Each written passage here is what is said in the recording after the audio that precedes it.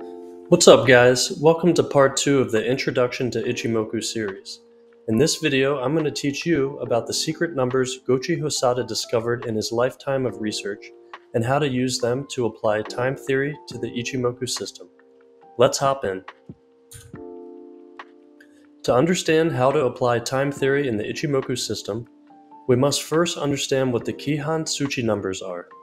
Kihon Suchi numbers are a set of time period numbers that Gochi Hosada spent many years of research and evaluation to discover. These numbers are the most suitable set of numbers for the equilibrium time theory that he proposed. The numbers include 9, 17, 26, 42, 51, 65, 76, 129, 172, and 200, so on. Now don't let all these numbers scare you or get your panties in a bunch. I only want you to focus on the numbers that are shown in bold font, 9 and 26. Please note these are the most important to remember for the Kihon Suchi numbers. Let's go into 9. So Ichimoku translated means one look. Kinko means equilibrium and Hyo means diagram. It also translates to mean one move ahead, and this is where time theory starts to come into play. With the numbers 9 and 26, I'm going to show you how to see one move ahead with the Ichimoku system. Okay guys, let's start with the number 9. Now as you remember from part 1 of this series, the blue line is called the Tenkan-sen, which is a 9-period moving average. There's that number 9 again, so please write that down, that's very important. Personally, I like to think of the blue line as a 9-time period magnet. Whenever price crosses and closes on the opposite side of the line, we know that there's a strong magnetic force that should pull the price back to the line after 9 candlesticks have passed. We know this because the price always returns to an equilibrium state. When price crosses and closes above or below the Tenkan-sen, we call this Kinko 10, which simply put means that there is a 50-50 power balance between the buyers and sellers when price touches this blue line. From this point of balance is where we begin to measure our 9-period time cycles. By projecting these time cycles out into the future, we can have one look ahead at possible reversal areas for the price action to follow.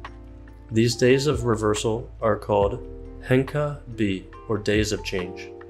Now please note that the price action will not reverse exactly every 9 time periods.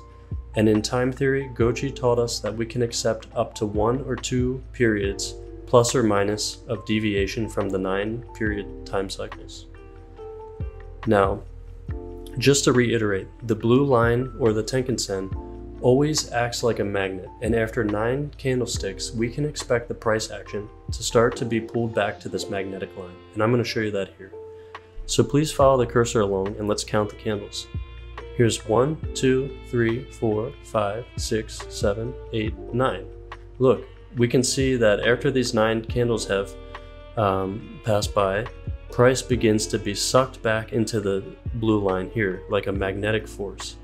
And a lot of times you can see, if it's in a bull trend, this Tenkan-sen, or the blue line, will act as a support line for the price to continue to bounce up and to continue forming N waves up. And so you can see that here, boom, it goes up, it comes back, is supported by the Tenkan-sen again, and then continues up. And so we can always expect this line to act like a magnet. And when price closes below, this is a possible signal for a reversal as well. And as you can see that up here, when this candlestick closed well below and went back to the Kijun-sen, which is the green line. And now if I was going to project and look for one look ahead in the market, we can see here in all the orange, we have confluence with these time cycles. And here we have a nice reversal. And we have the Kijun-sen is flat here, acting as an overhead resistance. And so if I were to guess the next Henka B, or day of change, I would be looking around this area here as a possible reversal point for the market. And so that's the great thing about time theory, is that it's very simple to draw and it's very simple to project out into the future, and the market does really it can really start grooving with these time cycles a lot of times. So they can be very useful. And just to reiterate one more time, we know here is the Tenkan, the Kinko 10, which means that at this point, there's a 50-50 power balance between buyers and sellers. And so that's always where we are going to start our time theory measurement. So just remember, right when price crosses above or below is where we're going to start measuring our first time cycle, and then we just project 9 time periods out into the future. So it's pretty simple, but it's very effective, and this was on the weekly chart. And now we're going to move in and explore how we use the number 26. So let's go to the next chart. Okay guys, now we're going to look at the Euro Japanese Yen on the weekly chart. And here you can see that I've drawn in the time cycles, and these time cycles are measured with 26 time periods this time. And so as you remember from before, when the price crossed above the Tenkan-sen, that's where we drew the 9 period time cycles. However, for the 26 time period cycles, we're going to draw them once the price crosses above or below the green line. And so you can see that here we have the price crossing above and closing above the green line, or the Kijun Sen. And now, as you remember from part 1 of this series, the green line is called the Kijun Sen, which is a 26 period moving average. And similar to the blue line, I also like to think of this green line as a 26 time period magnet. Whenever price crosses and closes on the opposite side of the line, we know that there is a strong magnetic force that should pull the price back to the line after 26 candlesticks have passed by. We know this, as we said before, because price always returns to an equilibrium state. And so I'm going to show you that here. As you can see, that after 26 periods, we have a touch on this Kijun Sen here, and then price continues to keep going up. And then we have 26 periods, and look, check out that, right at the 1 or 2 candles off of the 26 time cycle, we have a reversal, and then we have price come back down and hit the magnetic green line like we said before.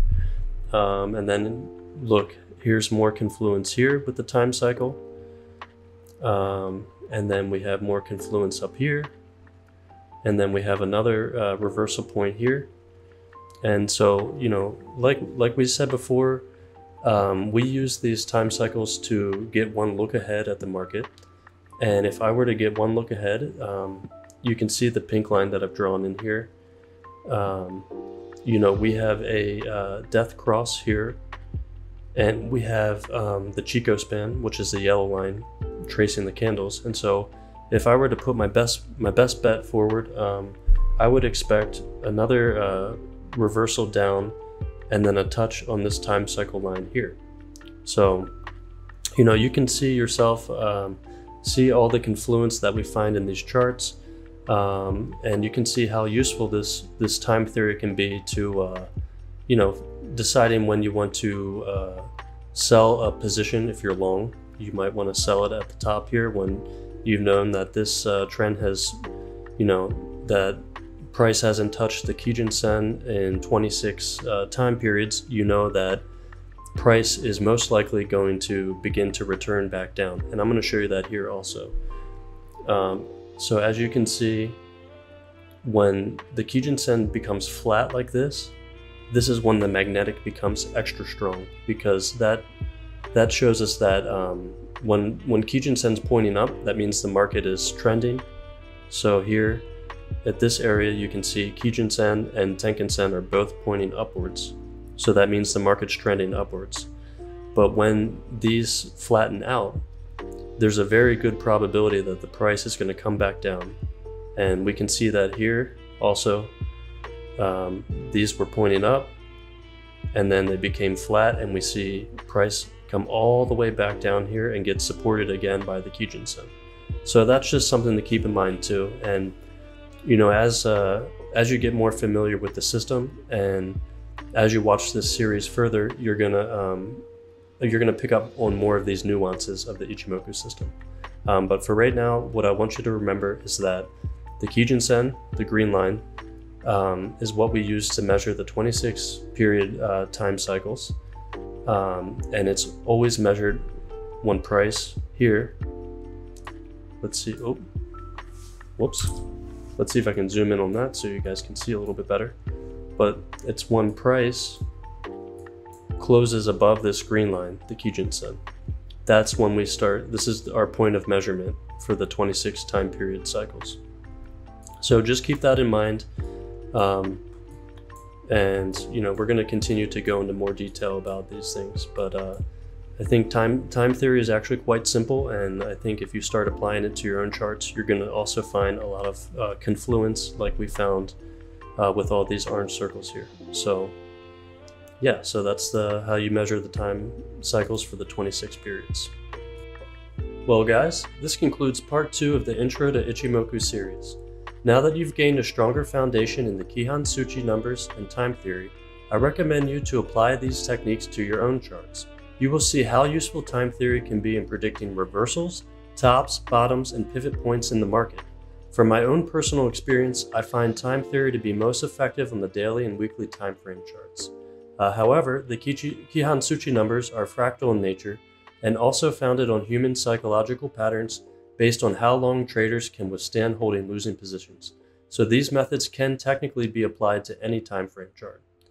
As always, if you guys like this content, please give it a thumbs up, subscribe, and most importantly, I want you to remember, time is everything, and life moves fast. If you don't stop to look around every once in a while, you could miss it. Until next time, guys, peace.